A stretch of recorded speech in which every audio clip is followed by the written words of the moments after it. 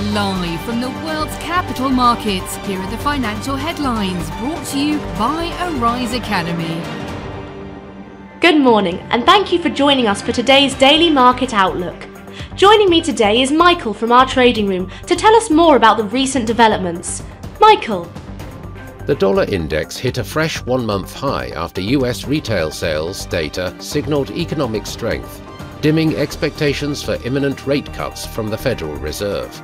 Retail sales rose 0.6% last month after an unrevised 0.3% gain in November. World stocks fell as markets grappled with a central bank pushback against interest rate cut expectations and signs of a patchy economic recovery for China. Britain's annual rate of consumer price inflation sped up for the first time in 10 months in December, rising to 4% from November's more than two-year low of 3.9%, and denting market expectations for an early Bank of England rate cut.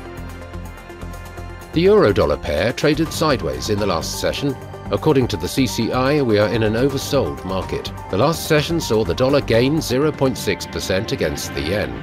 According to the CCI, we are in an overbought market. The gold-dollar pair dove 1% in the last session. The ultimate oscillator's negative signal is in line with the overall technical analysis. Nike shares made a minor downwards correction in the last session, falling 0.2%. The stochastic RSI is giving a negative signal. The Dutch unemployment rate will be released at 0530 GMT. Australia's employment change at 0000 hours and 30 minutes GMT.